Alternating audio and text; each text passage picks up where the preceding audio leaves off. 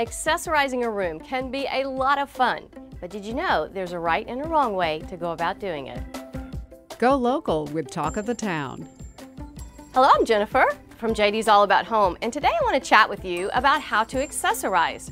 Oftentimes when I see accessorizing on top of tabletops, the problem is we have too much going on and we have too many things that makes it look cluttered.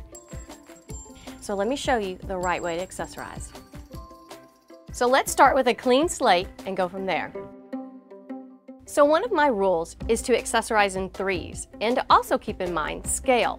So we replaced this lamp with a taller lamp in a narrower shade, and it's okay if it gets in front of your mirror or picture. The next thing is a photo frame, and then the third item is greenery. Greenery softens every design.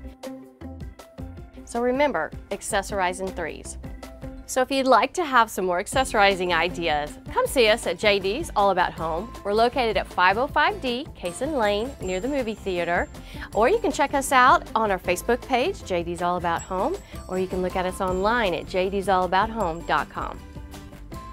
We love accessorizing at JD's. It really is the jewelry to the outfit. So come see us and we will help you pull some beautiful ideas together.